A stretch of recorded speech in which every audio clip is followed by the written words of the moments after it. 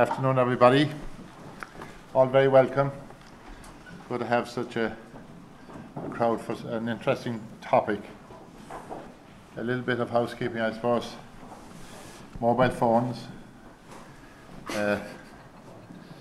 Maybe turn them to airplane mode or turn them to silent, whatever is appropriate in the circumstances. Everybody knows that. And you know where the exits are just in case there's any issue. Well, I'm delighted to be here and to be asked on behalf of the Institute to chair this session where our colleagues here are going to, which I'll introduce in a moment, are going to launch a paper in relation to the crime-terror nexus.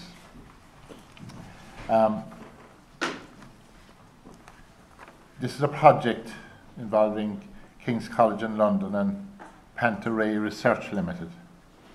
And our two speakers are going to be Professor Dr. Peter Nuemann and Rajan Basra. And what the project is about is presenting an overview of the links between crime and terrorism. A difficult subject. As a former police officer, down through the years I would have known that that's a big challenge, and a lot of commentators have different views on it. So I'm delighted to know that we have people who have done some research on it and open the debate, so to speak, in relation to it. It has always been a difficulty. Our first speaker will be, on my right here, Dr. Peter Neumann. Peter is Professor of Security Studies at the Department of War Studies, King's College in London, and has directed the International Centre for the Study of Radicalisation since its foundation in early 2008. He has written a number of books, including Radicalised, New Jihadists and the Threat Against the West, and he also has produced a number of policy reports in this particular area. He currently serves as the OSCE Chairman Special... Until the end of the year. No longer. It's gone, is it? It's gone. Okay. This is obviously a slight bit out of date, but we'll give you credit for it all the same. And he was a senior consultant for the US mission to the United Nations during the process of crafting the UN Security Council resolution on foreign terrorist fighters. I have no doubt that Peter is eminently suited to speak to us on this topic, and he also studied in Northern Ireland a number of years ago. Our second speaker is Mr.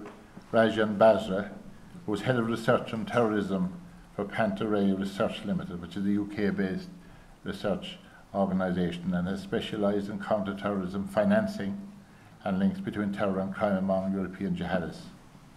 He works closely with Professor Neumann, and he has become one of Europe's leading experts on the crime-terror nexus. So without further ado, I'm going to ask Peter to speak to us for 15 minutes or so. Yeah. I'll ask you to maybe use the podium if you want to, if you can do it from here, if it suits you, whatever suits you. Because we're switching around. Okay, that's okay. Stay here. Excellent. Well, thank you very much, and thank you for the opportunity to speak to you in Dublin. As my colleague has said, my name is Peter Neumann. I'm Director of ICSR, and Rajan and I started looking at links between terrorism and crime 2 years ago now. And we were first focusing on jihadists in Europe, and then gradually also becoming interested in other kinds of links between terrorism and crime, looking at what came to be called the crime-terror nexus. And we were lucky enough to receive a grant that allows us now to investigate these links in all 28 member states of the European Union, and this is the first of 15 reports that will be published over the course of this year, focusing on the UK and Ireland. And the three areas where we've been able to identify links between terrorism and crime are the following. The first, among paramilitary groups in Northern Ireland, which are deeply and remain deeply involved in organised crime in Northern Ireland, in the border area, and of course also in the Republic. Secondly, in British prisons, where we have seen evidence of criminal and terrorist linkages and connections and cross-fertilizing. And thirdly, amongst British jihadists, who before radicalizing used to be in many cases criminals, and whose skills that they acquired as criminals may in some cases be used for terrorist purposes. And that brings me to one of the key points. Why does it matter Why is it a problem when criminals and terrorists link up? Why is it a problem when crime and terrorism cross-fertilizes? Very simply, because it makes both of these problems worse. It allows both of these phenomena to become more entrenched. And in the case of jihadists, for example, it makes it possible for terrorists to use and utilize criminal skills, more easily get hold of weapons, more easily fund themselves, and more easily acquire forged documents. And from a government and law enforcement perspective, it is a good thing to watch out for these links, to prevent them from emerging, and to counter them where they exist. And I do not want to bore you with a lot of theory and conceptual stuff, and Rajan will give you a baseline assessment of organized crime and terrorism in a second, but just for a second, let me tell you that there are, in the literature, 3 types of links between crime and terrorism that have been identified. One is, if you want, an institutional nexus, which is about formalized collaboration between organized crime groups and terrorist groups. This is about groups collaborating. A second version of the crime-terror nexus is what we call an organization nexus, which talks about organizations where it's not entirely clear whether they are purely criminal or whether they also have a political agenda. In fact, in many of these cases, it can shift from one to the other. And the third nexus, if you want, the third type of nexus is of terrorist organizations who are recruiting from criminal milieus. This is particularly prominent in the case of ISIS recruitment in Europe. ISIS in Europe has attracted a lot of people with criminal pasts. In some European countries, a majority of the recruits that ended up joining ISIS used to be involved in petty crime or in some cases organized crime before. And in fact, if you look at these 3 types of crime-terror nexus, we have found evidence of all 3 types across the islands of Ireland and Britain. Now over to Rajan for an overview of organized crime and terrorism in UK and Ireland. Brilliant. So just to give you a snapshot of the crime situation in UK and Ireland, the numbers vary quite a bit. So the UK's NCA, they estimate there are around 6,000 organised crime groups operating in the UK, with 40,000 individuals involved. Here in Ireland, the statistics from the Garda are a little less publicly available, but the last open source statistic that was available is from a couple of years ago, which said that there was action against about 600 organised crime groups here in Ireland. But they didn't disclose the number of individuals involved. And when we look at the kind of activities, the behaviors and the locations that they're involved in, we see 2 things. The first is that they're really diverse. And I don't mean ethnically diverse. In fact, the majority of organised crime groups in the UK and Ireland are either Irish or British, although there are in some markets, so let's say in opium trafficking in the UK, it's dominated by Pakistani crime groups. Famously, Albanian crime groups are muscling in on the cocaine trade in the UK as well. I mean diverse in terms of their organizational arrangements, right? So you still have these hierarchical, traditional, top-down, family-oriented crime groups, but you increasingly have more loose, networked crime groups as well, which afford more autonomy to their individual members. So this is why you would see crime groups cooperating with other crime groups which you perhaps wouldn't have anticipated before. And as well as this, you even see criminals selling what is essentially their business to other criminals as well. So in the UK, we see this with the drug supply lines, the county lines as they're called, from London to the surrounding areas. They're also diverse in terms of the activities they're involved in, right? So organized crime could be anything from human trafficking for labor or sexual exploitation, to weapons smuggling, to wholesale importation of drugs, down to street level dealing, to more traditional crime activities like extortion or more novel innovations like cybercrime and new aspects of fraud. We also see that they're very responsive, and they're responsive to law enforcement behavior. It's a very true cliche that it's a cat and mouse game. They're constantly adapting and responding to how law enforcement cracks down on them. but they're also responsive to new market opportunities, right? They're essentially criminal entrepreneurs. If they see a gap in the market, they will look to fill that. And this is something that you could see in the pharmaceutical trade. So we spoke with the UK's it's a Medicine and Health Products Regulatory Agency. It sounds very, very boring, but they do some pretty interesting work. And they've said in recent years there's been a significant rise in the illegal importation of unlicensed pharmaceuticals from countries such as India, where they're produced en masse, because it's just a low-risk, high-reward market. And if you look at it, it's really easy to see why, right? It's such a simple business operating model. It's not really a priority for law enforcement, and if you are arrested for this, it's unlikely to result in a custodial sentence, mostly just a fine. There's not really violence involved in it. And so you can see why criminals would look to exploit this. So this is just a snapshot of the crime scene. If we look to the situation of terrorism, well, foremost on everyone's mind is, of course, the situation with jihadism. And in the UK, the threat is perhaps as severe as it's been since 2001. And this is because the threat itself is so diverse. You're looking at lone actor plots, highly networked cells. You're looking at really rudimentary attacks with vehicle rammings, knife stabbings, to coordinated bombings. You're looking at people that are born and raised in the UK, sort of homegrown jihadists, as well as those that have traveled abroad, returned, or in contact and directed from with people overseas. It's also perhaps gone against some stereotypes about jihadism, so women have recently become involved in some plots. And this is all reflected in the attack scene in the UK last year, the number of plots and the arrests that have also seem to be ever increasing year on year. So in Ireland, the situation is very different. I don't think the jihadist threat is anywhere near what it is like in the UK. It's a very different scenario. But where Ireland does obviously see the issue of terrorism is with paramilitaries.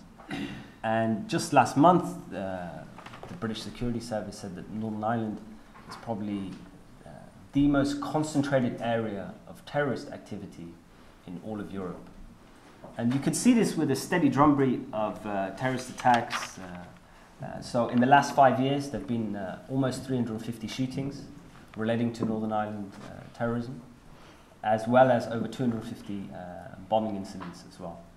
And there's also a steady seizure of explosives, of firearms, and of course, the number of people arrested. And it's widely understood that all groups, whether they've actively been involved in decommissioning efforts, maintain access to weapons or arsenal of weapons as well. There's another terrorist situation which you see, and that's with the far right. And of course, in recent years, there's been a resurgence of the general far right across Europe, especially in the UK with street movements as well. And occasionally from these subcultures, lone actor terrorists emerge. So you could think of Tommy Mayer, who murdered Joe Cox MP.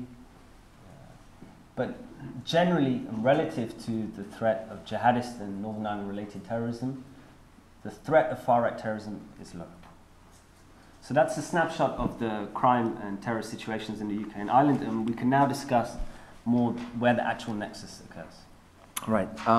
So Rajan and I will now briefly touch upon the three areas where we've identified links.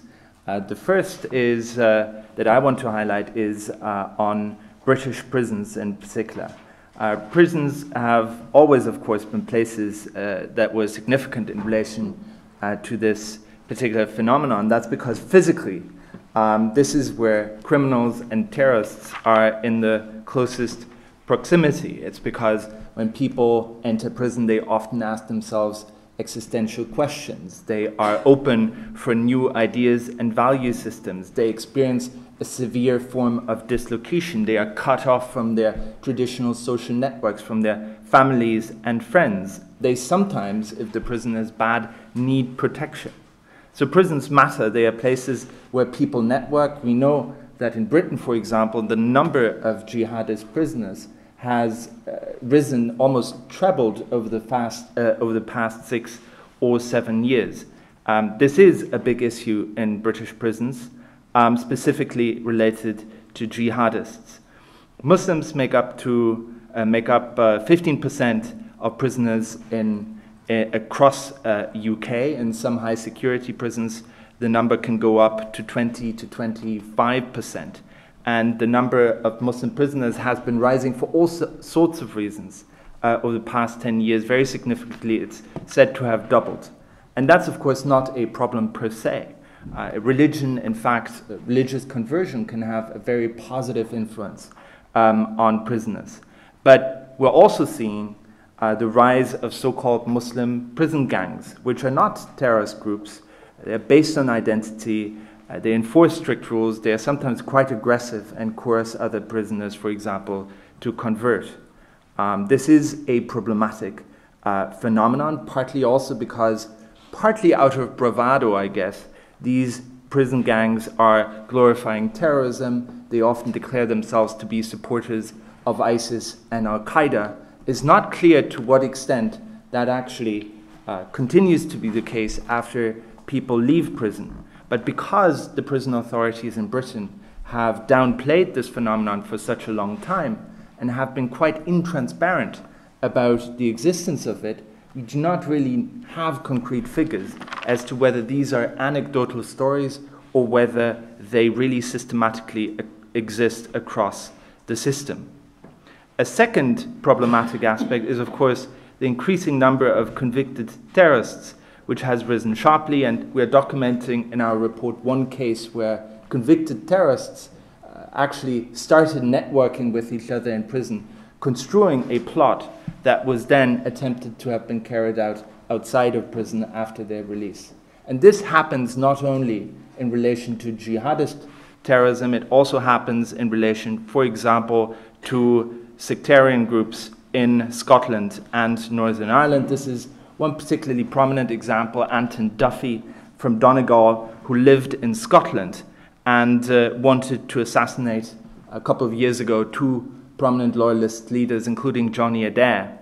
And whilst he was in prison, he recruited a member of his group, and he also tried to acquire an AK-47 and a revolver from criminals who were part of the same prison. In other words, it would have been more difficult for him to conceive of his plan and to actually carry it out to some extent without his presence in prison. Prison, to some extent, facilitated the plot. I know that very well because I served as an expert witness in the trial that finally got him convicted.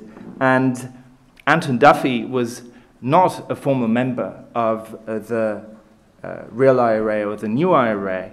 He was a committed Irish Republican, but even these dissident groups consider him to be too crazy to be part of their groups, and he wanted to carry out this attack on Johnny Adair in order to get himself noticed and get credibility with the leadership of these groups so they would eventually take him in. He also started talking about starting a sectarian war in Northern Ireland. So he was clearly out there on the scale somewhere, and fortunately it was not possible for him to carry out his plot. At the same time, it has to be said that without prison, it would have been much more difficult for him to get the connections and to make it happen. So we also see this nexus amongst British jihadists, and this is even borne out by statistics. So a recent study of the UK's Police National Computer, which logs everyone's convictions, found that almost half of British converts that travelled to Syria had convictions on that system. And as early as 2012, SO15 were analysing their subjects of interest, their nominals, and they found that over 40% of those nominals had common convictions, right? So then they shifted their strategy to this so-called Al Capone approach. If you can't convict them for their extremist-related activities, you would look to pick them up for petty frauds, some common crimes, even some drug dealing, whatever you could do to disrupt their activities as extremists or even just as common criminals as well. And what we find more generally is that often jihadists, they emerge from these sort of subcultures where they're fluent with criminal networks as well. And this is reflected in the propaganda that these groups produce. So you can consider this group, they've got this fantastic logo, Rayat al-Tawheed. They were a British jihadist group that were active in Syria, and they would post so much propaganda online. back when it was much more accessible, they would post it on Twitter, on Instagram, they had a Facebook page and so on. And often their message was targeting those from a criminal background, right? So two of their posters, forgiven at the first drop of his blood, and sometimes people with the worst past create the best futures, heavily playing on this idea of redemption or purification for previous sins. And this has a wide appeal. You don't need to be a criminal to have this message resonate with you, but they often specifically spoke about criminals, so they posted videos where they talk about, okay, you know, you're a drug dealer in London, but why don't you actually come out here, prove that you're a real man, and fight jihad. So they would also play on other themes of not just redemption, but power, status, and respect. But it's a key example of how these groups, they basically reflect the environments in which they emerge from. And you can see this, I mean, it varies pockets to pockets, clusters, and individuals. But the case of the Woolwich boys in London, you had over a dozen guys all involved in street crime, petty crime. This is not organized as we would understand it to be, who all traveled to Syria, and if they didn't die there, they returned and were arrested. So this is something that we're seeing, but it's important to distinguish this from the organized crime aspect. This is not what we're seeing. This is much more low level. This is social interactions, people that have grown up in certain environments and are connected to this criminal subculture, if you will.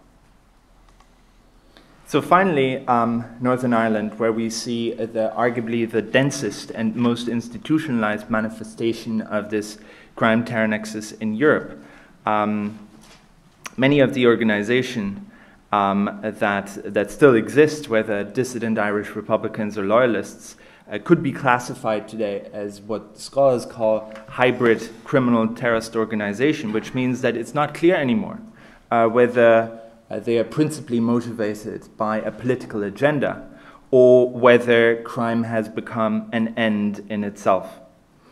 And in fact, in some cases, I would argue it is difficult for these organizations themselves to say on what side they are. Paramilitary groups are a part of the criminal ecosystem across the island.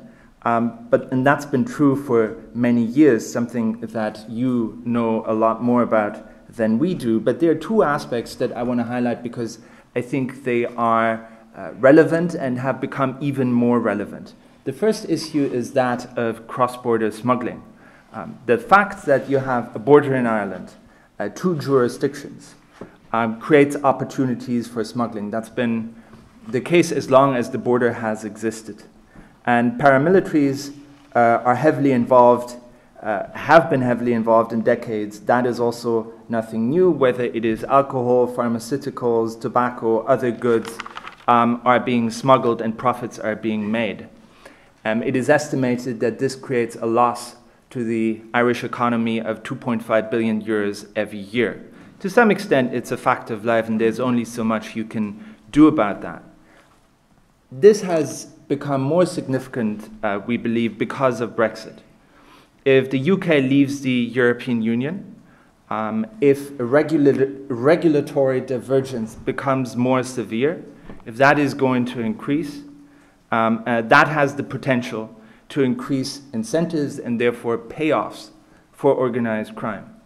And it's really very simple. If you want, it's the golden law of smuggling. If you have a product on one side of the border that is more expensive, more available, or is available on one side of the border and not on the other side of the border, there will eventually be someone who turns that into a profit. The greater the divergence is, the greater the profits, payoffs, and incentives are. So if you have regulatory divergence in the case of pharmaceuticals, for example, because the UK leaves the European Medicines Agency, then I can guarantee you today that there will be an increase in smuggling, and this will benefit the main players in this game, which are, in the case of the Northern Irish border, dissident Irish Republican organizations. It's the most predictable thing that you can imagine, and the answer to that is perhaps to close the border. But that's, of course, not politically desirable, and as we know from our colleagues here in law enforcement and intelligence, it is also virtually impossible. So my personal view would be to stop Brexit. I don't know whether that is agreed in London, but I do think that presents a problem, and there is an organized crime aspect to that too, and that needs to be watched out for. The second aspect are loyalist groups inside of Northern Ireland. And of course, this is also true for some smaller Republican groups like the INLA and perhaps even smaller ones. But especially the loyalist groups have been central players in the drug trade in the north. That is no secret, and that's been going on for a long time.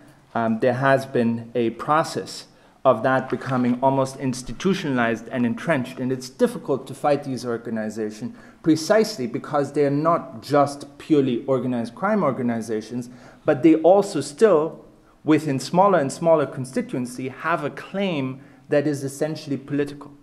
They can still say in certain parts of West Belfast or East Belfast, ultimately, we are your insurance policy. We are defenders of the community. You may not like the fact that we're dealing in drugs, but if you're being attacked by Republicans, we will come and defend you. And that makes it difficult for these groups to be eliminated because there is a small but still an existing level of community support for them. And this has become more problematic, I would argue, because some of these groups have also, what's still being organized or involved in organized crime, have successfully reinvented themselves as community groups, ex-prisoners groups, who effectively get subsidies from the Northern Ireland government. So you could actually argue that indirectly, the Northern Ireland government is funding some of these groups and some of these activities. And that is a deeply problematic aspect. I do think that a blind eye has been turned for some time for the sake of not wanting to rock the boat. But I think in the long term, the existence and the entrenchment of these actors in Northern Ireland is deeply problematic also to the peace process. So just to wrap up, we have a series of recommendations. And to start off, I suppose, with the most boring academic one, which would be effective monitoring. So this is to standardize the definitions used and to publicize them so they're accessible to all researchers.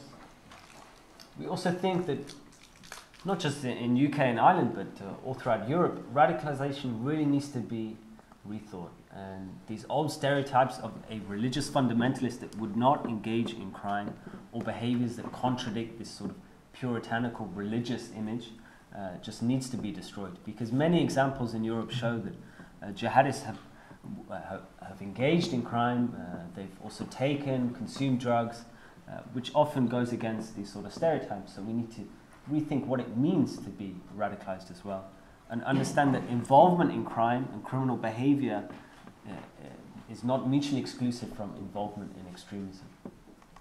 We also think we should have safer prisons, and this is easier to do, easier to say than do, I suppose, because in the UK especially, a program of austerity has drastically cut funding for the prison service. But this would involve training all staff, making sure that they're well equipped and not understaffed at all, because we've generally found that prisons that are safer for criminals as a whole also do a better job against extremist groups. We also think that all financial streams need to be counted. Countering terrorist financing is often being characterized as going against big international bank transfers and so on, whereas in reality you're often looking at small-scale transactions, and if it does involve crime, it's on a very small, petty level as well. We think that information should be shared, and this is not just internationally between different agencies, we're talking about within government. Many examples of recent terrorist attacks, with the benefit of hindsight, it's easy to say, but often they could have been prevented or they could have been disrupted if different agencies within government had better shared information about the suspect. And we also think that, as Peter spoke about, we should avoid regulatory divergence when it comes to issues of Brexit, and relating to that, to investigate the paramilitary crime that takes place. More systematically. in a much more systematic fashion. There was a great work of the Independent Monitoring Commission, and that ended 6 years ago, and it would be great to see something like that on a much more systematic and continuing basis going forward. So the paper is available online at the moment, crimeterrornexus.com, and we also have established a Twitter account, so please check that out at crimeterror. Thank you. Thank you.